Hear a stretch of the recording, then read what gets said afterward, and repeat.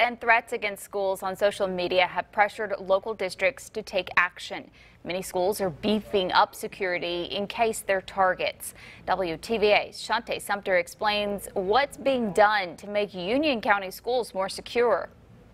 I'm here at East Union. It's just one school here in the district that will be making some of those changes.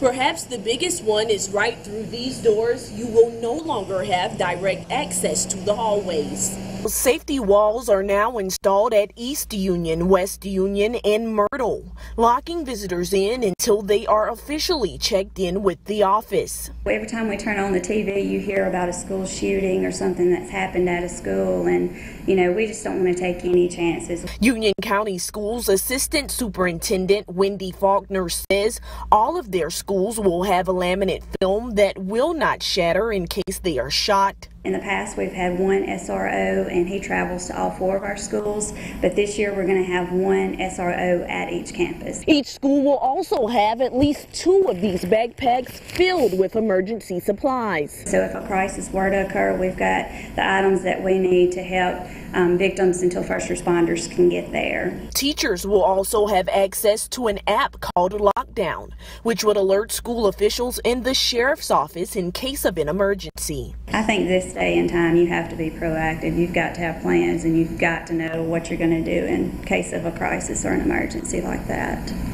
I'm also told school bus drivers here in the district will be going through special training as well. Coming up on WTV.